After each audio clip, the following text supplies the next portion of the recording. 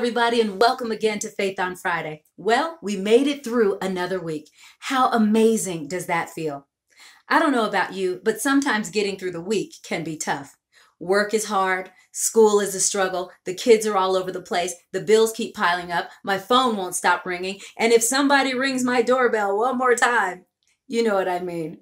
But how many times during this week have you stopped to affirm yourself for a job well done?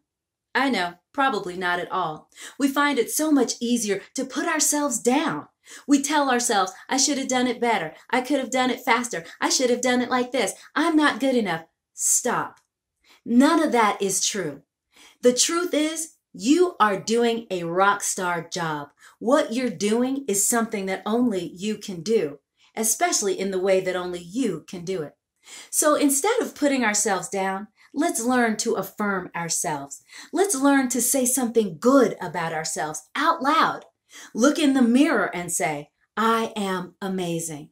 I am a rock star. I did that darn thing. That's right. It's okay to say something nice about yourself. So the next time you feel yourself being down or putting yourself down, just stop. Look in a mirror and tell yourself, I am all of that.